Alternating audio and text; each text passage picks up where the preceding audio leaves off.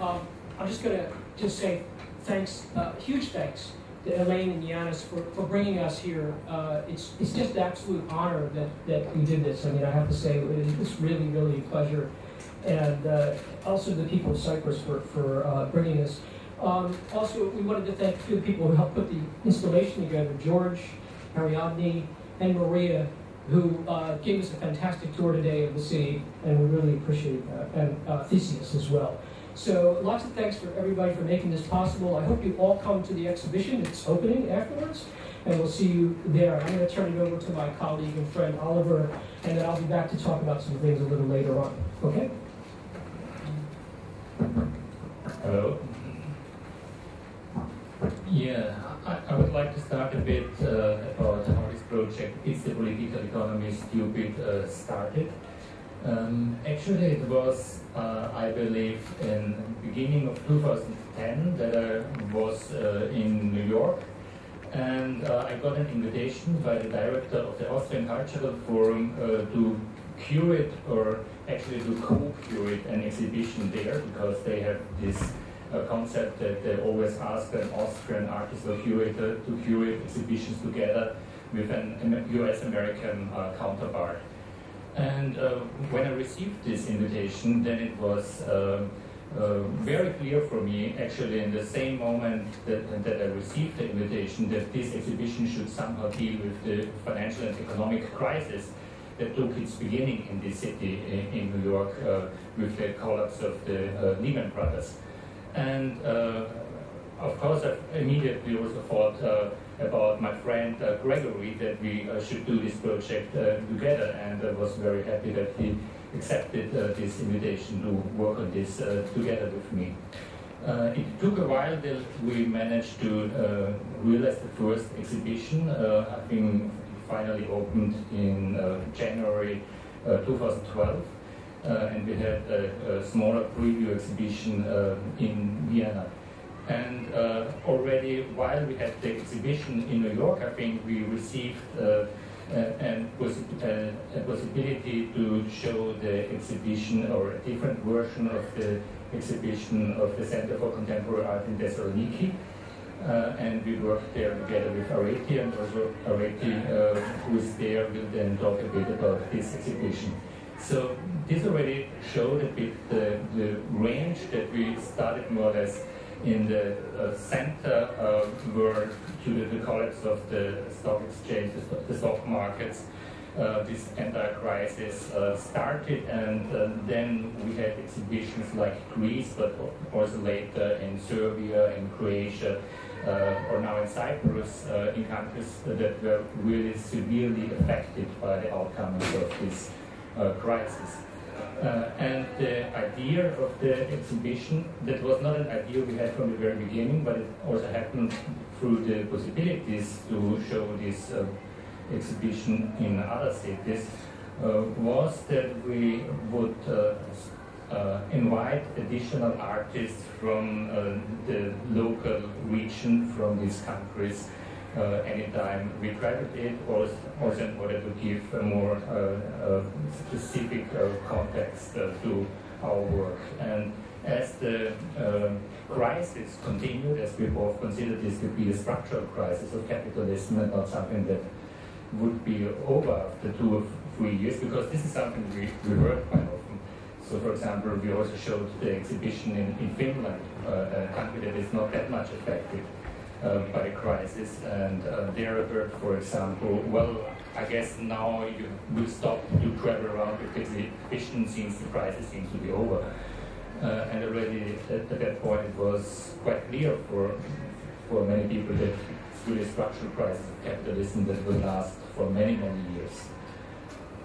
And yeah, maybe the title? Talk a bit about the title. So, you may or may not know that when Bill Clinton ran for office, for president, he had a slogan which was called, "It's the political economy." It's the economy, stupid. And this was his slogan, which helped him win the election in the United States. Then the philosopher Slavoj Žižek did a détournement, you might say, with a spin on that, and he said, "It's the political economy, stupid." He wrote a wonderful essay about it, which is actually in the book which, do we happen to have a copy of the book here? We'll have them at the exhibition, and we've included it in the book. So the idea being that this is where politics and economics actually converge, and it's of course in a moment of crisis like this that begins to become much more clear. Other times you think of these things as completely separate. And I think we are really focusing on artists who are often very sensitive to those kinds of, let's say, gaps, they sort of fill in those spaces, and they began to look exactly at that space between the visual, how things present themselves, how they narrate themselves, and something that you would normally consider to be outside the realm of art, which is the economy. More and more, that's not so much the case, and I'm going to actually talk a little bit about more recent projects that are going on in New York primarily, where artists are examining the economy, not part of our show a little later. But that's really the impetus behind what we did here. Yeah. What we might maybe also add is that the exhibition is highly video-dominated, which also helps, of course, to travel around with the exhibition, but we usually also have some site-specific inclusions like wall drawing. I just went through some images before, you might have seen them in the background.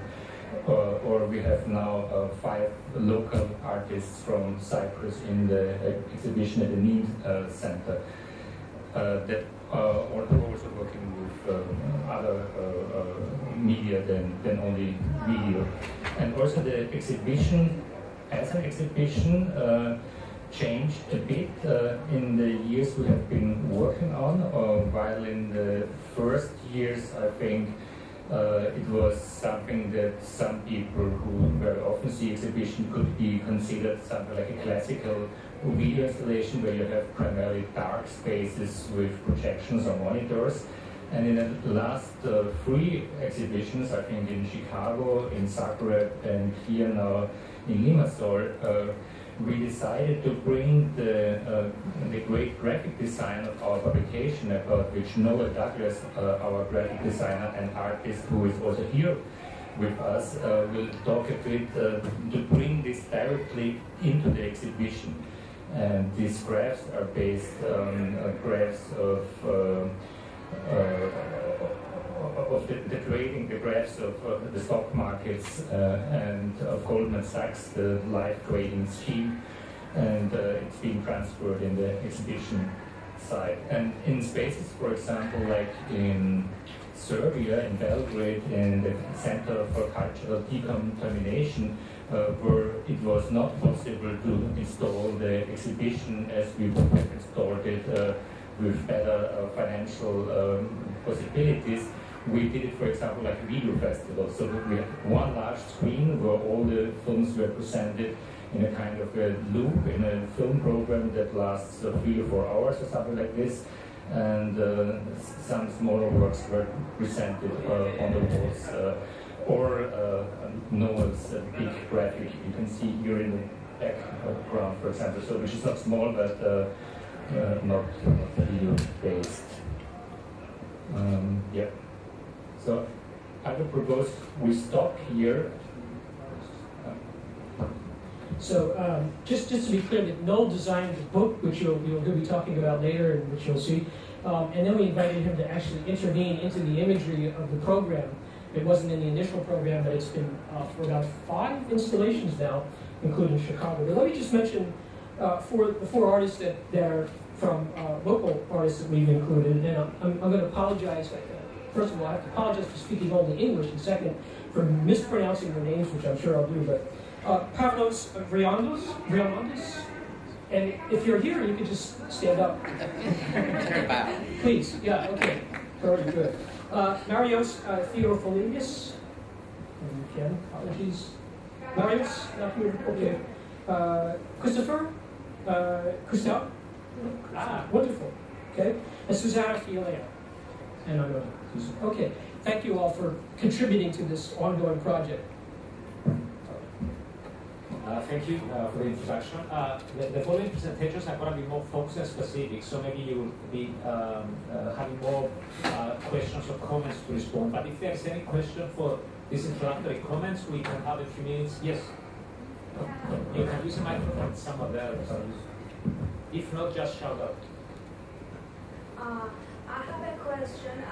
Is this exhibition constantly updated, or is just contribute people, like if you go to Thessaloniki, you'll use people from Thessaloniki for the installations, and then you will continue to have them in the... It's accumulating like a snowball. So each time everyone comes along, and then we add new people to it, basically.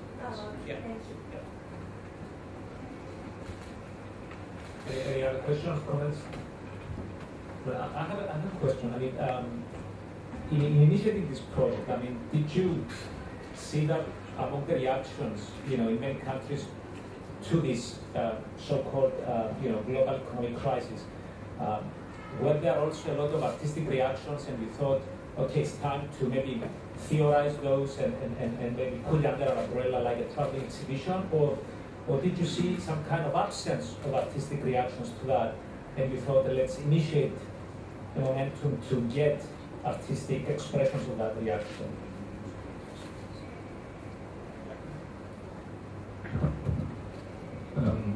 I think from the beginning on there were various projects that somehow focused on the crisis, but we focused primarily on art projects that had a kind of an analytic approach, that were very critical about also capitalism, and they did not see something special in it, which could be overcome with some adaptations within the structure.